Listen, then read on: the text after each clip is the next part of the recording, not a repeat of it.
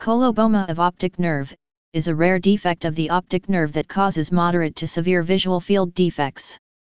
Coloboma of the optic nerve is a congenital anomaly of the optic disc in which there is a defect of the inferior aspect of the optic nerve.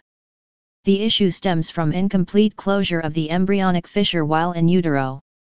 A varying amount of glial tissue typically fills the defect, manifests as a white mass. Signs and symptoms. Vision in the affected eye is impaired, the degree of which depends on the size of the defect, and typically affects the visual field more than visual acuity. Additionally, there is an increased risk of serous retinal detachment, manifesting in 1/3 of patients. If retinal detachment does occur, it is usually not correctable and all sight is lost in the affected area of the eye, which may or may not involve the macula. Diagnosis. The first noticeable signs of the syndrome usually do not appear until after the first 12 months of the child's life. The child usually has severe balance issues as he or she learns to sit or walk, often leaning or tilting the head toward the good eye to correct the brain's skewed perception of the world. Often the child will fall in the same direction while walking or run into objects that are placed on his or her blind side.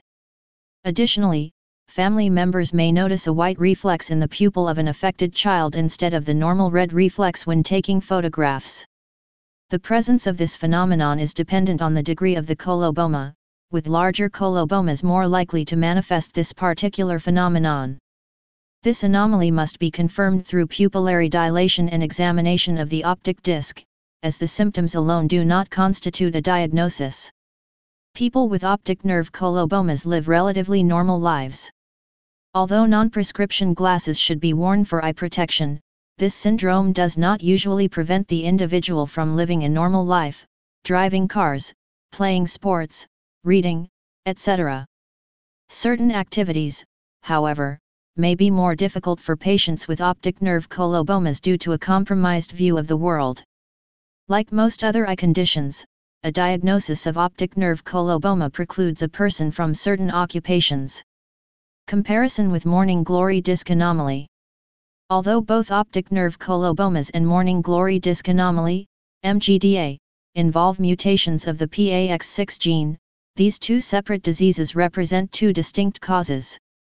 An optic nerve coloboma is easily differentiated from morning glory anomaly. Colobomas affect only the inferior aspect of the nerve as it represents an incomplete closure of the embryonic fissure, whereas MGDA encompasses all aspects of the nerve and represents more generally a dysgenesis of the mesoderm. Please subscribe and thanks for watching.